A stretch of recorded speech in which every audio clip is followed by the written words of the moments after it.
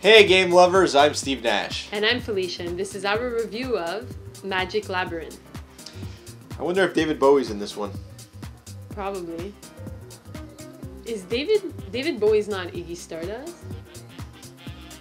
No, but that was a reference to an 80s movie called Labyrinth. Remember that? No, I was born in the 80s. Right. Late 80s.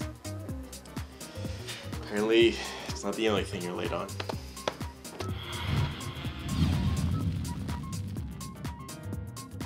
In Magic Labyrinth, players are trying to find magical items inside a maze of invisible walls. In the box, you'll find 4 player pawns of different colors and have a magnetic base to them, 4 metal balls which are also magnetically charged, a board which will form the maze, wooden walls which are used to create the maze, tokens with images that match a location in the maze, a board representing the labyrinth, and a cloth bag for random drawing. The players to first collect 5 magical items wins the game. Here's how to set up the game. Place wooden walls into the board which forms the maze. Make sure that all the squares can be accessed by all players. Once this is done, place it in the box and then place the top board above that. Spin the box so that everyone is confused and has no idea what the wooden walls look like underneath. Randomly draw a token from the bag and place it on the same spot on the board. Each player now chooses a corner as their starting location for the game.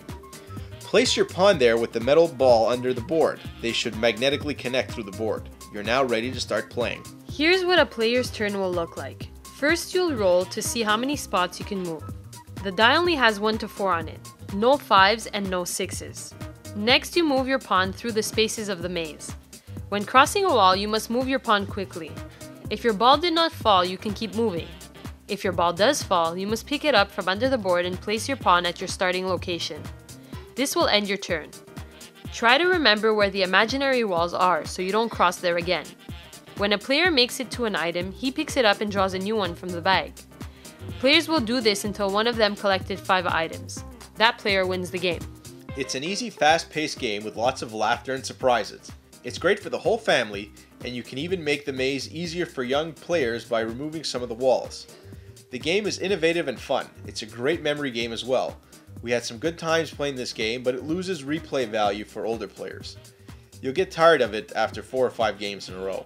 Even though there are short games, you have to rebuild the maze every time.